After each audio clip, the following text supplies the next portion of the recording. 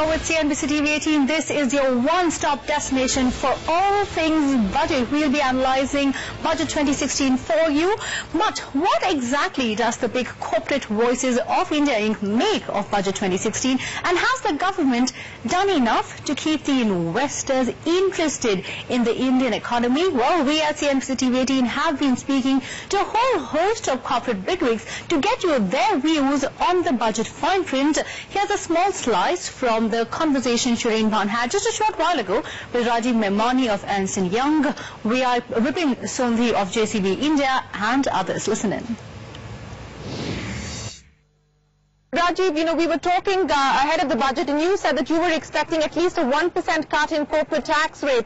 That doesn't seem to be the case. In fact, corporate tax rate to be cut to 29% from FY18 for companies with a turnover of less than 5 crore rupees. Unless the fine print has something different, are you disappointed? Yeah, everyone was anticipating since he had announced it last year, but I think what he has done parallelly is the incentive rationalization has also been much slower. So if you look at SEZ, he has gone up to 2020. On the R&D side also the rationalization, finally it goes up to 100% by 2020. I'm not sure when accelerated depreciation kicks in, but that if that kicks in next year or that kicks in the year after, I'm not very clear on that. And the other thing is for new companies, so for ease of business, for doing business, for Make in India and everything else, for the new companies that are coming in and trying to set up manufacturing in India, they can go with a clean break and have 25% tax rate, obviously without any of the incentives and everything else. So I think there is some benefit, some things that have are probably on the incentive side, and therefore the tax rate reduction hasn't come through, but I think he's tried to rationalize through this. I think the key message what he has done through on the tax side is, first he's tried to expand the tax base. He has gone in for simplification. There is a lot of emphasis on tax dispute resolution. And fourth is benefit to the lower income. Whether it's in terms of, expanding the rebate from 2,000 to 5,000 rupees for first-time home buyers below a certain level of income, or notional rent that people, that gets attributed. So I think that a lot of benefit has gone there. Vipin Sondhi, big allocation for the roads and highways sector, Pradhan Mantri Gram Sadak Yojana.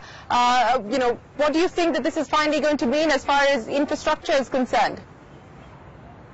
A big thrust, Shireen, and somewhat expected as well, that it will be focused on rural and agri. I want to add to that irrigation as well, so that there is less dependence on the vagaries of monsoon.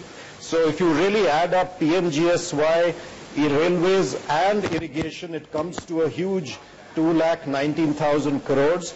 This is critical because after agriculture, construction is the largest job employer across all levels of people. And it's so important to establish this connectivity. Electrification of all villages and in a time-bound manner. I think it was announced as 2018, so it's nice to see that some dates are being put on certain aspects. Okay, Vinayak, very quickly, your comments. How would you sum up what's the bucket list that you've made for us today on the back of what the Finance Minister has announced? Largely along expected lines, a big push from the overall governmental system to roads and railways. Vipin's already mentioned that 2.18 lakh crores is a humongous amount for one fiscal year, should spur growth. If you ask me for a label for this year, I'd very clearly say this year was the rural infrastructure year for the budget announcements.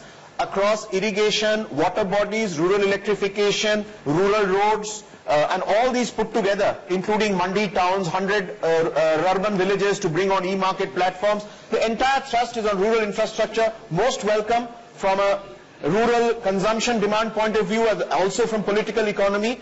Over and above that, I think he has listened to what the private sector has been saying about PPP. He has put together a mechanism for resolving disputes with construction companies where there's a lot of liquidity stuck. He has accepted the principles that PPP projects require renegotiation. So he has said he's putting in guidelines.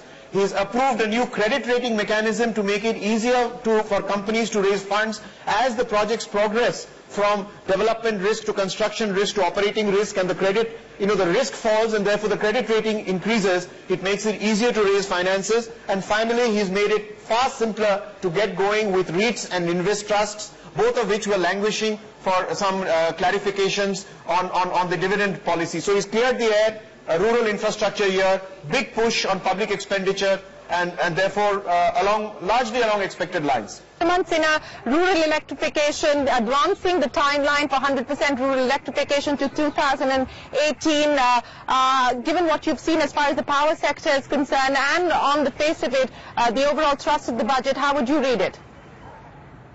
Oh, I think, Shireen, it's a fairly balanced budget. I think it's really taken the tack of pushing rural demand and rural infrastructure, and hopefully that then helps revive the overall economy from a demand standpoint, which is really the thing that has been missing in the economy so far.